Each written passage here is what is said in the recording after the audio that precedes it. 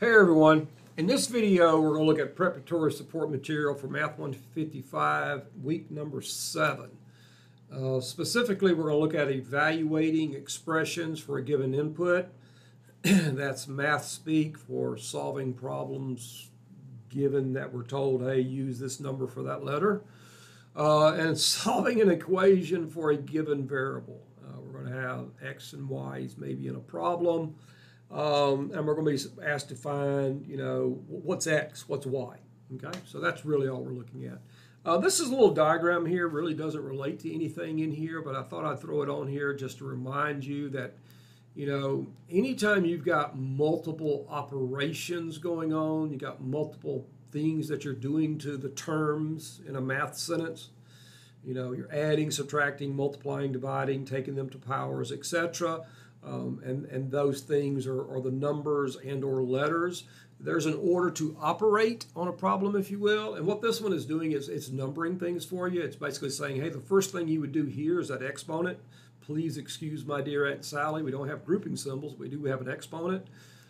Then it's telling us, oh, by the way, we're going to multiply because that's 3 times x and 2 times x. And then once we're done with that, we would do steps 3 and 4.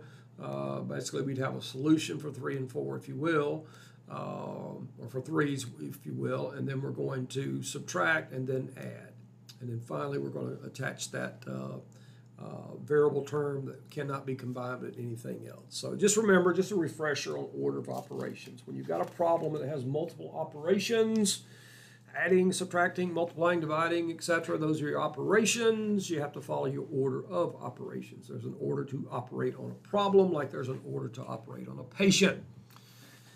All right, so we're being asked to evaluate these expressions for a given input. And remember, anything that doesn't have an equal sign, we call it an expression. If it has an equal sign, we call it an equation. So we're asked to evaluate these. What is the difference? In many cases, nothing.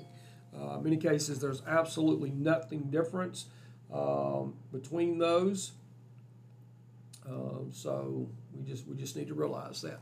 Okay, but that is the language of math, and an expression is something without an equal sign, and an equation is something with an equal sign or thereabouts. So here we've got this expression, negative 7 times y plus 15, and we're being asked to, for y equals 12. So this is basically saying where we see y, let's put a 12 in here. So let's just rewrite this, and let's insert this for a y. So we got minus 7 times 12 plus 15, okay? So we're going to multiply. Order of operations, we have multiplication. When things are next to each other, it means multiply. All right, so we're going to multiply these two, and then we got the operation of addition. So the first operation we're going to do is multiplication. The second operation we're going to do is addition, and then we'll have our solution. Well, hopefully we recall, anytime we multiply with signed numbers, plus signs, minus signs, positive, negative, Bert and Ernie, whatever you want to call them, if they're different, okay, if they're different, the answer is negative. So 7 times 12 is 84, but that's negative 7 times positive 12, so it's going to be negative 84 plus 15. Okay, so we're to the step of adding numbers with different signs. We're adding numbers with different signs. So what do we do here? Okay, well, if we recall, there's 3 steps. Step 1 is we do what? We ignore our signs. Step 2, we subtract the smaller number from the larger number. So let's just use the little computer here.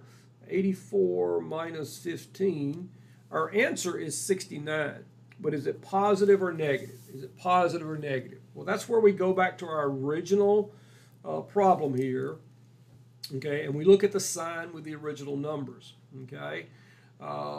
Which of these numbers, if you will, if we were to put these numbers on a number line, which would be further away, distance-wise, from 0? Well, of course, the 84 would be. What's its sign? Negative. So the answer is negative 69. Okay, so evaluating this expression, given that y is equal to 12, would give us negative 69. Okay, so we want to do the next one. All righty here. So we got negative n to the second plus 13 times n plus 2, and for n, we're going to say n is negative 5. So everywhere we see n, we're going to insert -5. Now one of the things we have to notice here, there's already a negative sign in front of the n. And we're going to be inserting a negative value there for n. Okay? You know, technically that negative sign is not with that n right now. Technically that is -1 times n to the second. There's a 1 implied to be there. Remember, mathematicians are lazy. We imply things. Okay? We imply things are there. So technically, there's another one coming in here. So if we wrote this one, we're going to need to do this. We're going to need to go negative to the second. And the reason we're doing that, is to separate the minus signs, because it would look really funny if we did not do that. Okay? All righty. So then we've got what? Plus 13 times -5 plus 2. So let's solve this problem right here. So what are we going to do first? All right, well, again, we could expand this where it's -1 times -5 to the second plus 13 times -5 plus 2, if it helps you see what's going on. Bottom line, we're going to do this exponent first. And what is -5 times -5? Well, I'm glad you asked. -5 times -5, signs are the same, so it's going to be positive 25. So we got -1 times 25 plus, let's just go ahead and do this. What's 13 times 5? It should be 65, but let's check. 13 times 5 is 65, but the signs are different, so it's -65. And I put the parentheses there, the grouping symbols to separate the plus and minus sign, plus 2. All right, so let's just keep going. -1 times 20, we've got what? We got multiplication, we got addition, Let's do our multiplication first. -1 times 25 is -25. You know, this right here, we just go ahead and get rid of the plus sign, make that -65 plus 2. Okay, so what do we do now? Well, we'll go ahead and group, if you will, the things that we can group together. It's not really required here, but it's really what we're doing. Let's just go ahead and combine the two negatives. You know, think about this. You're at -25 on your number line, and then you're going to go to the left on the number line because the left is negative. You know, 0 in the middle, values to the left of 0 are negative, values to the right of 0 are positive. So if we're at -25 and we go 65 more to the left, you know, where are we at? Well, basically, we're just adding those numbers. Okay, we're just adding those numbers. So this becomes -90 plus 2. -90 plus 2. And then we have the same scenario we had up here. We're going to add numbers with different signs. So step 1, we're going to ignore the signs. Step 2, we're going to subtract the smaller number from the larger number. So there's our answer. And then we go back to the original numbers and we imagine these being on a number line. Which would be further from 0, 90 or 2? Well, of course 90 would be. What's the sign with 90? Minus. So our answer is -88. Okay, -88. All righty. All right, we're going to evaluate these problems as well. We're going to continue on doing what we've done. Now here we're told basically where we see C, insert -2/9. So let's just rewrite this. So this becomes 3/8, and we'll do it this way, times -2/9. Okay, -2/9. So we know this is positive. We know that's negative. We know, you know, our rules for multiplying or dividing with signed numbers. If we multiply or divide and the signs are different, positive signs, negative signs, and here they are different, our answer is negative. We know that before we do any math. We know the answer is negative. Now, when it comes to multiplying or dividing with fractions, we do not need a common denominator. We can simply just multiply straight across. But remember as well, you know, the rule for fractions is you always reduce your final solution to the smallest form. And the only time you do not do so is when you're told not to do so. So we're not told not to do so here, so we're expected to simplify this answer.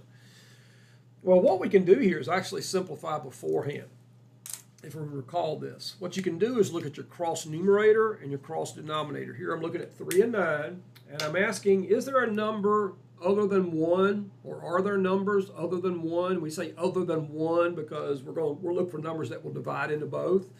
And 3 divided by 1 is 3, and 9 divided by 1 is 9. We're not getting anywhere. So is there or are there numbers greater than 1 that will divide evenly into both? And here 3 will. 3 will divide into itself 1 time. 3 will divide into 9 3 times. And then we do the same thing with the cross numerator here, 2, and denominator there, 8. And we ask the same question. Is there, meaning a single, or are there multiple numbers other than 1 that will divide into both? Okay, and if there are multiple numbers, what's the largest one? Okay, and it will divide both numbers by that largest number. We'll simplify them to their smallest form. Well, here hopefully we see that 2 will divide into both. 2 will divide into itself 1 time. 2 will divide into 8, 4 times. So now instead of going 3 times 2, we're going 1 times 1. Instead of going 8 times 9, we're going 4 times 3, and there's our final solution, negative 112. Now let me go ahead and give you a warning about this again. Our math books will tell us that if we do what we just did here, which is simplifying before multiplying, this answer is already simplified. It is not the case always. It is the case the vast majority of the time, 97, 98% of the time. But you can have random occurrences of numbers, okay, that even when you do this, this can be simplified further. So you always check. This one's simplified, though. Okay. All right, so we got 4.5 times x to the second power plus 3.2 times x minus 10, and we're told everywhere we see x, insert 8. So let's do that. So we got 4.5, we'll just go ahead and blow it out too, times 8 to the second, because we've inserted that for that, plus 3.2 times 8 minus 10. Okay? So order of operations, we have multiplication, exponent, addition, multiplication, subtraction. So what are we going to do first? We're going to do the exponent. Please excuse my dear Aunt Sally. So 4.5, 8 to the second is shorthand for what? 8 times 8, which is 64, okay, plus 3.2 times 8. Let's do that. 3.2 times 8 is 25.6 minus 10, okay? So here we are. We've done some math. We did the exponent here. We did the multiplication there. So we went ahead and knocked out both of those steps. 8 to the second gave us 64. 3.2 times 8 gave us 25.6. We still have the operation of multiplication, addition, subtraction. So we're going to do this multiplication. So we're going to go 4.5 times 64. We get 288 plus 25.6 minus 10. So we'll add 25.6 to that. We have 313.6. We'll subtract 10 from that, so minus 10. And we have a final solution of 303 and 6/10.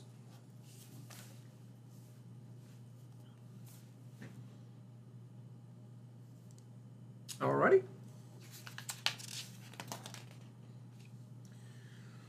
So here we're being asked to solve an equation for a given variable.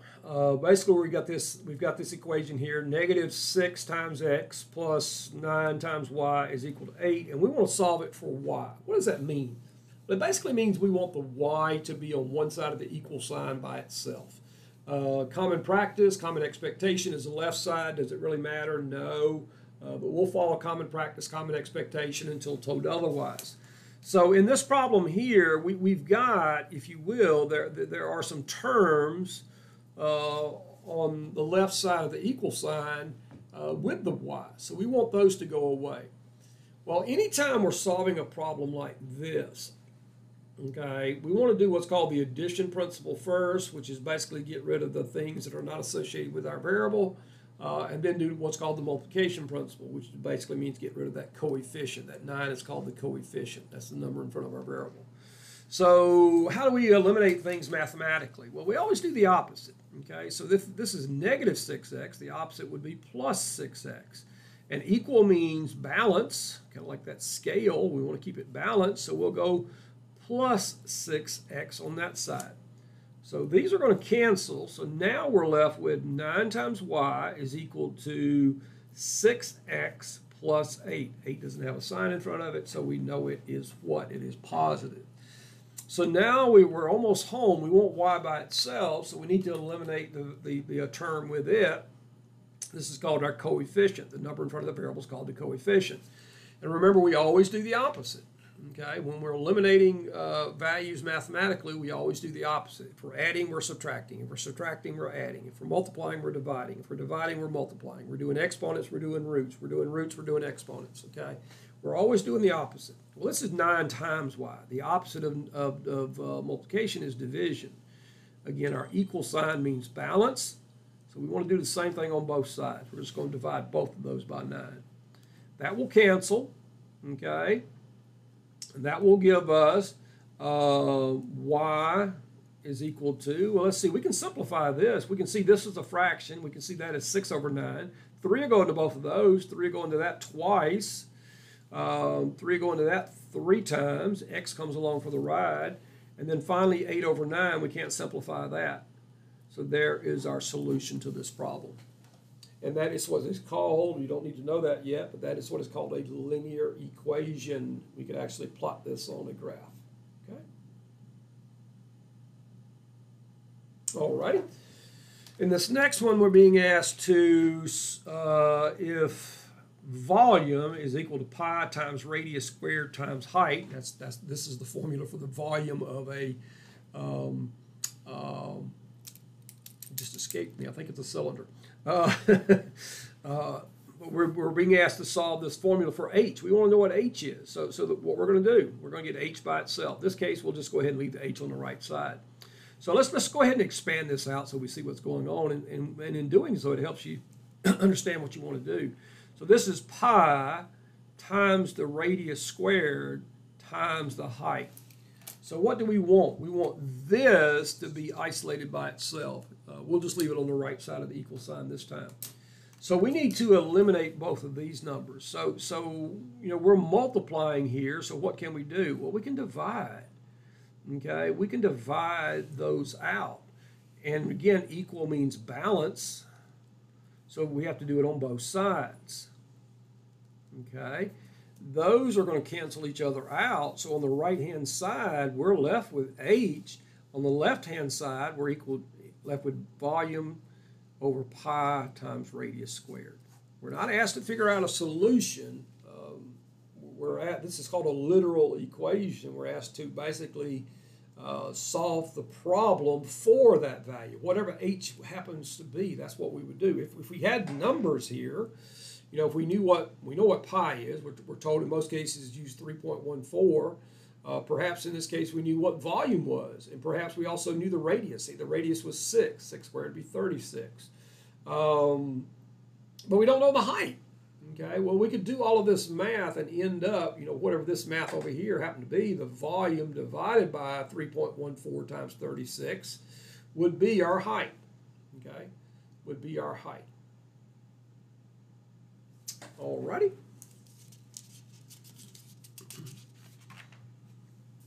Last slide.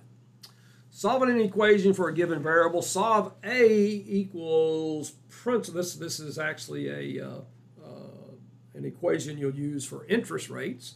The amount is equal to principal times 1 plus the rate, interest rate times the amount of time in years. Time is in years for this type of equation. We want to solve for t. And here's a hint. This comes along with the problem. I didn't put it there. It may help to distribute the p first. Okay? And as a rule mathematically, we're always going to do that, not just for this type of equation. If we've got a set of grouping symbols, we want to eliminate the grouping symbols first. Now, first thing we would try to do is do the math, but these are what are called different terms. Okay? We know 1 is 1, but we don't know what r and t are. Okay, so we can't combine those. So we fall back on the distributive property, which says take what's outside the parentheses and multiply times everything in the parentheses. So if we do that, we're left with, let's see, p times 1, 1 times p, we're left with just 1p, plus p times r times t, it'd be prt, okay? Well, you got 1p and you got another p, you have what? You have 2p's times r times t. We'll just go ahead and expand it out. That's what we're looking at here. And we want to solve this for t. So it's really the same thing we did before. We're just going to divide these out on both sides. So 2 times p times r cancels. We're left with t is equal to a over 2p times r. There is our solution to that problem. There is our solution to that problem. Okay. Last one we've got today is we're trying to solve x minus 6y equals minus 2. We're solving for y. So we're trying to, isolate this. We want this by itself. So again, we'll just do that addition principle first. That's a positive x, so we'll go minus x. Equal again means balance. Just remember that. Anything you do to one side of an equation, you have to do to the other side. So it's minus 1x. So if we were to rewrite this, those have canceled. So we've got minus 6y is equal to minus x, minus 1x, minus 2. Again, we're trying to get to isolate y by itself, so we need to eliminate this coefficient. That's negative 6y. So we're going to remove the coefficient. And remember, your sign, this is critical, your sign, plus or minus, always goes with your coefficient. So the minus sign comes with it. And we're going to do the same thing on this side. Those are going to cancel. We're left with y. Well, minus, and again, we see this as a fraction bar, right? Negative divided by negative, the signs are the same, so they're going to be positive, okay? And then here, 2 and 6, again, got the same sign, so it's going to be positive. Anytime you're multiplying or dividing, that's what we're doing here, right? We're taking each of these top numbers. I'm taking this and dividing it by 6. Well, negative divided by negative, signs are the same. It's positive, okay? Divided by bottom. Same thing here, 2 and 6. We'll just leave them as fractions. But these will simplify. 2 will go into itself 1 time. 2 will go into 6 3 times. So there's our final solution to this problem. All right, folks. Thanks.